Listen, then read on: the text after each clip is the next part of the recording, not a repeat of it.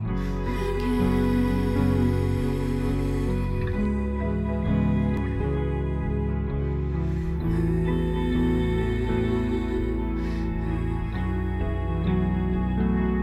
I like fishing for sand bass pretty much any time of the year. And that's the neat thing about them. They're available almost any time of the year. Summertime on top, springtime they're certainly up shallow spawning, and then I'm catching them now in the fall, and it's a lot of fun.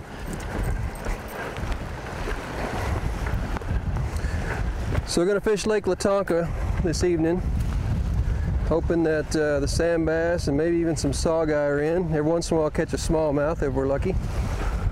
Buddy John will join me here in a little bit.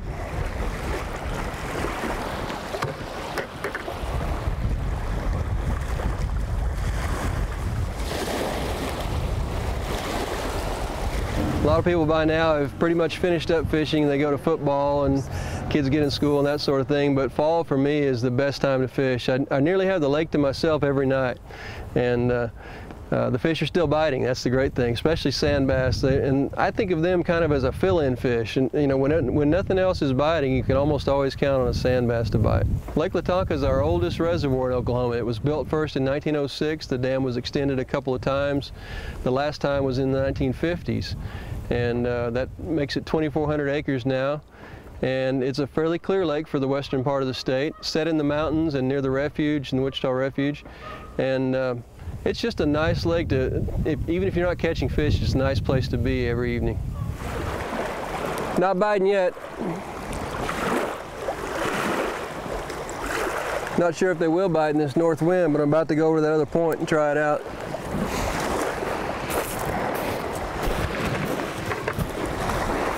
Yep, Lake Lawtonka has good populations of sand bass, of course, and catfish, and we've caught some 10-pound plus bass in this lake, so it's trophy bass lake sometimes.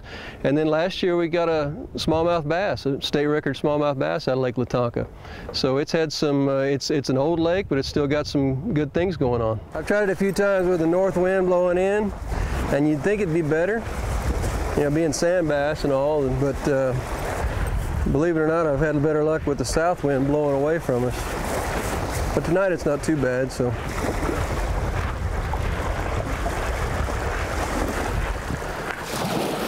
I've been, you know, doing good here and here both. It really doesn't get much better anywhere else than right here. When I'm fishing for sand bass, I'm looking for a couple of things. Wind is very important. They tend to respond to windy points and windy areas because that's where the bait are more vulnerable. Sand bass are more active there, and so I target those areas. I've been catching them though here lately, even in calm water. But it's important, I get there a little early and I don't catch fish until really the sun starts setting. So evenings and mornings, and then cloudy days are really good too. What color you got on?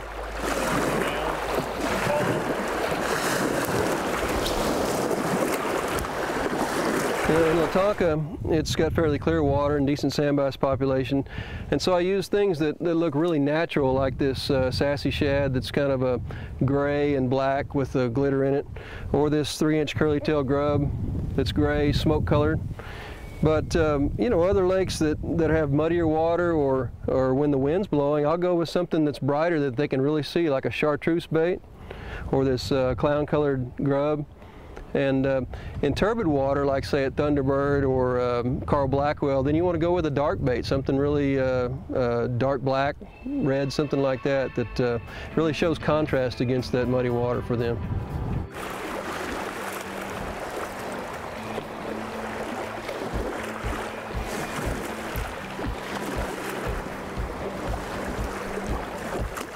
There you go.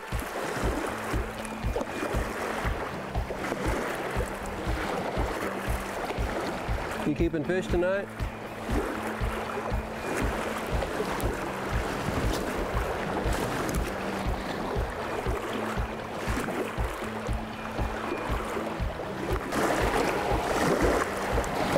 So that's my favorite color bait right there. I've tried that pearl gray, I've tried that gray, went back to the pearl, and that's what I caught it on. John's catching his on clown bait though, or clown colored stick bait, so catch them on a lot of things.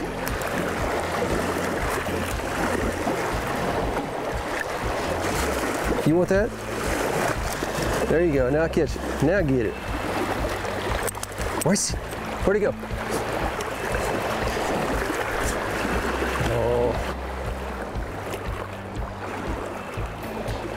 Oh, I got one too.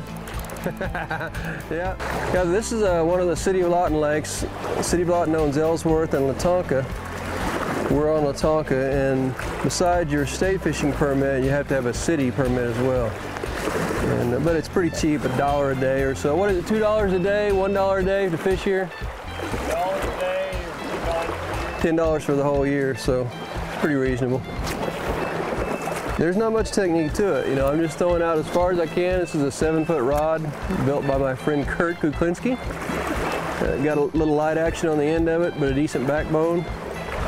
Throw out as far as I can. It's probably 4 or 5 feet deep out there. Sometimes I'll let it sink to the bottom, then start reeling it in, especially if I'm after sawguy. Other times the fish are right there and they'll hit it as soon as it hits the top of the water. Got one?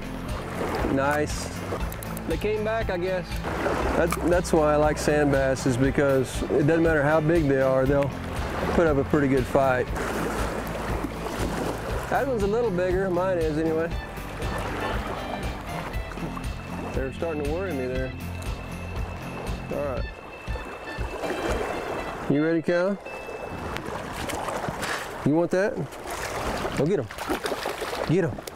Where'd he go? It's hard on the spur of the moment to get a buddy like John to come out. He comes with me once in a while. I get somebody to come out. My son comes out now and then, but the dog's always ready to go. You know, it doesn't matter. She's always ready to go fishing with me. Of course, she's always up for a walk, but then she likes the fish too. I mean, she gets excited when I catch them. I kind of play with her when I catch one, throw it back. She chases it, snorkels for it. So it's kind of fun to watch her. I don't know, I just enjoy having somebody out with me. She's what it takes sometimes. The dog is ready for 2 things, food and a walk. And this is how we both get what we need. She gets to walk over the hill and gets to run around down here at the lake. And I get to go out and catch a few fish.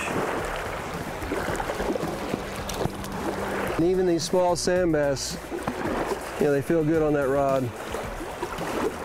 And there's kind of an example of a little bit of a falsehood among anglers, and we kind of put it out there too, that any fish like this with broken lines is a hybrid. Well, there's no hybrids in Lake Lawtonka, but that one's got some broken lines, and those are a result of injuries or scratches and scuffs that they get early in life, and their scales don't come back in the same pattern as they did when they were born. So even though they have broken lines, this is not a hybrid, and a lot of people would think it is a small hybrid. Yeah.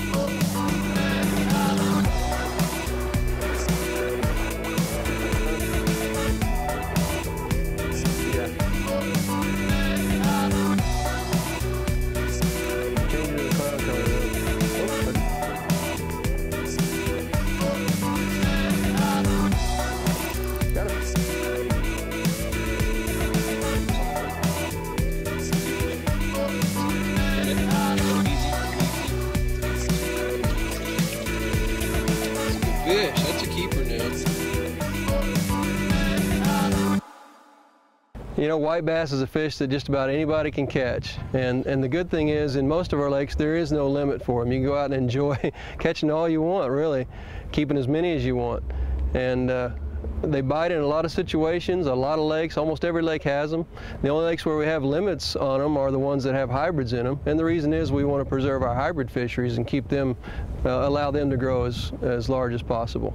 In our lakes with hybrids, we have this 20 fish limit, 5 over 20, but all the other lakes that don't have hybrids in them, there's no limit on sand bass. If you're an inexperienced fisherman and you pull up something that looks like a hybrid, or it could be a sand bass or striper, it's good to go to our fishing guide and get tips on how to identify each of those fish. But the only places you really have to worry about whether you're keeping the right ones or not are the lakes we stock hybrids in, and there's only a few of those around the state.